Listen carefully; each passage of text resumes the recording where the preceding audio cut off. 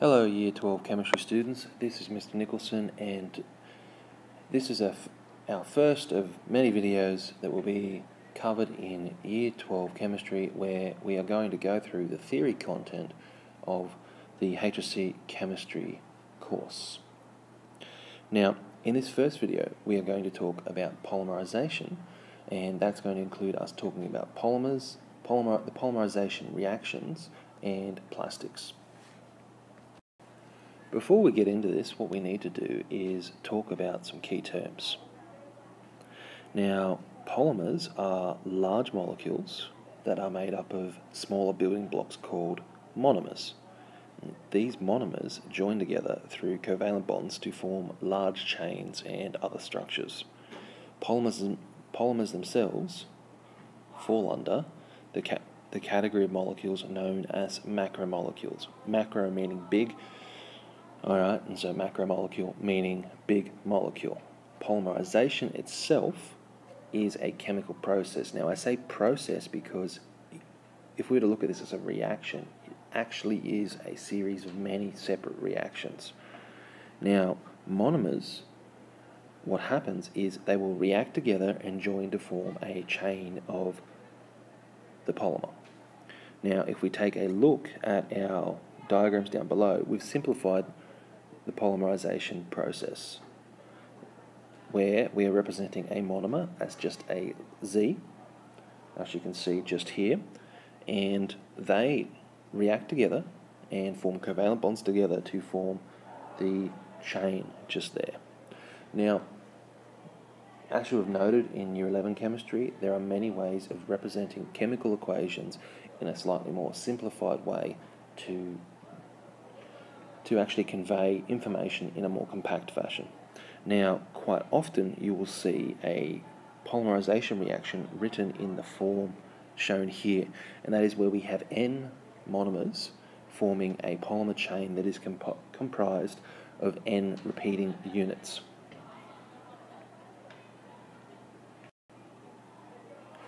If we were to look at the range of polymer products that we find in our lives, what we would actually note is that even if we just considered plastics by themselves, there are many things that we come into contact that are made out of polymers and ultimately have an origin from crude oil. Now, looking at this, we can see in the picture shown here, we can see synthetic rope, we can see CDs, we can see plastic cutlery. Alright, some obvious choices like our water bottle. These are all plastic products. Alright, and when it really comes to it, all of these have an origin that is found in crude oil. Alright, they're all produced from ethylene or a similar monomer that is ultimately derived from crude oil. Likewise, many of the other products that don't have a plastic origin in our lives still actually have a starting point with crude oil, or they are manufactured using fuels from crude oil, or even in the case of materials that may be manufactured using other fossil fuels, there's a transport aspect to shipping them to a shop for purchase. Now, some things we should just establish about polymers in terms of the language we're going to use. In Year 12 chemistry, we are mainly going to be talking about what is known as homopolymers. These are polymer chains that only have one type of monomer. Now, as it happens, we've done a lot of chemistry and a lot of development into polymers, and we actually have a range of other types of polymers. Alright, perhaps the most notable of these are copolymers. These are polymers that do have more than one type of monomer. Now these can exist as a repeating unit where it is one monomer A, then monomer B, or they can exist as block copolymers where you have all of one type of monomer that is then bonded to all of a second type of monomer, and this can have a range of effects on the physical properties of the polymer. Now, in addition to that, if we were to take a look at the plastic materials that we use every day, what we'll note is that there usually are only about 6 common commodity polymers that are made from petroleum that are used in many products. Those include polyethylene, polypropylene, polyvinyl chloride, polyethylene tetraphthalate, polystyrene, and polycarbonate. Alright, and what we will do is we will actually focus primarily in the notes on polyethylene, polyvinyl chloride, and polystyrene because they are named specifically within the HSC syllabus. And of course, it is worth pointing out that polymers themselves are not only made from crude oil. We also have biopolymers. In fact, all life involves some form of polymers, and by that we mean proteins and other large molecule structures within the physical makeup of living creatures. For example, cellulose has a repeating structure based on glucose, as does starch, and that is found in plants.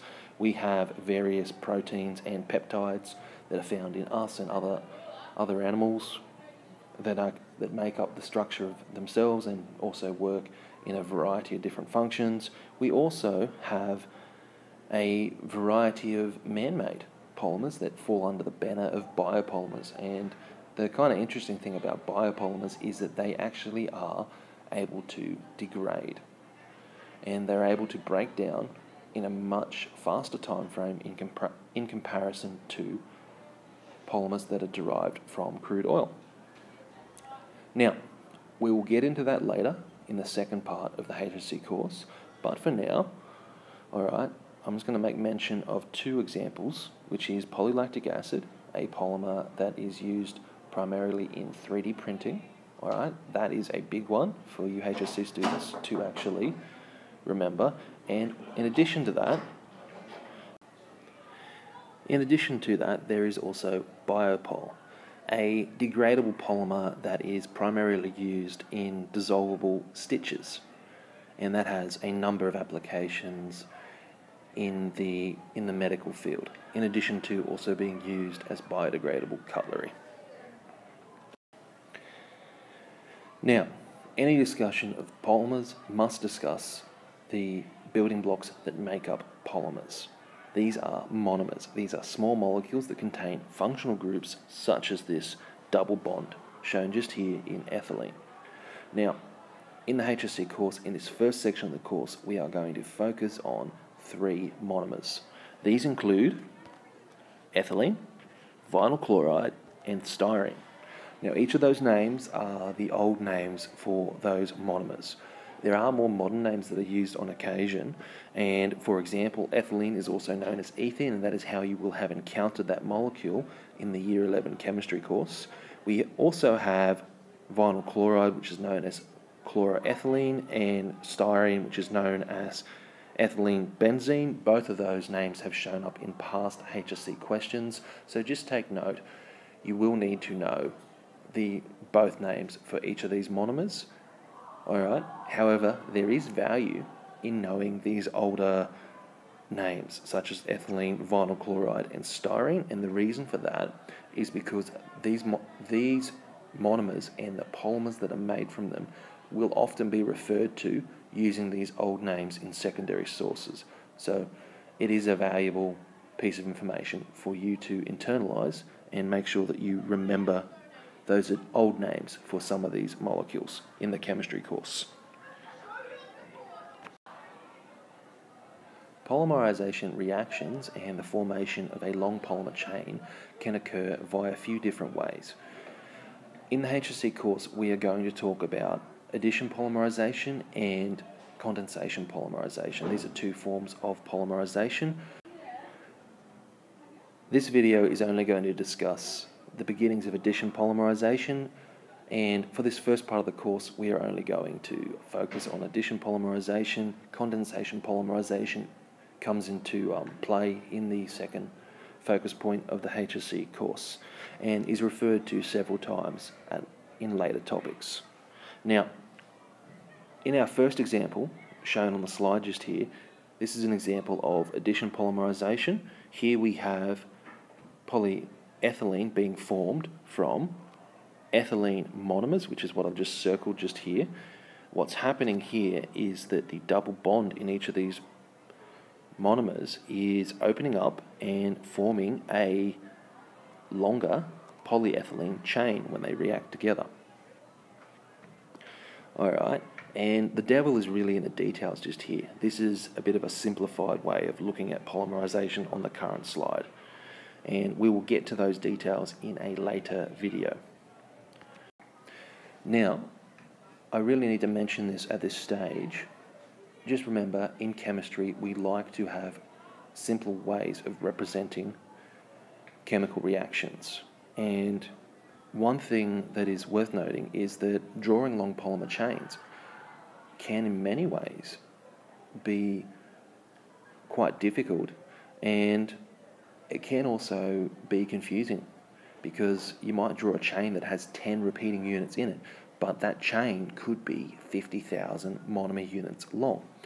And so what chemists do is we often talk about polymers using a type of shorthand chemical reaction. Now this is where we talk about having N monomers, where N is a large number, and we also talk about having a polymer chain, shown just here in the blue circle, that is made up of N repeating units. And this is just a simple way of representing a polymer reaction, and something you just need to be familiar of, because you will see polymer reactions represented both as a long chain and also represented as, or a section of a long chain, to be realistic, because you're probably not going to have 50,000 monomer units in a drawing of a polymer chain. And we're also going to see representations of polymers as the repeating unit to N, where N is a large number. Now, that's all for this first video for the HSC chemistry course. Alright, I'd like to thank you for listening, and if you have any questions, please don't hesitate to ask them in class or in the comments down below. Thank you.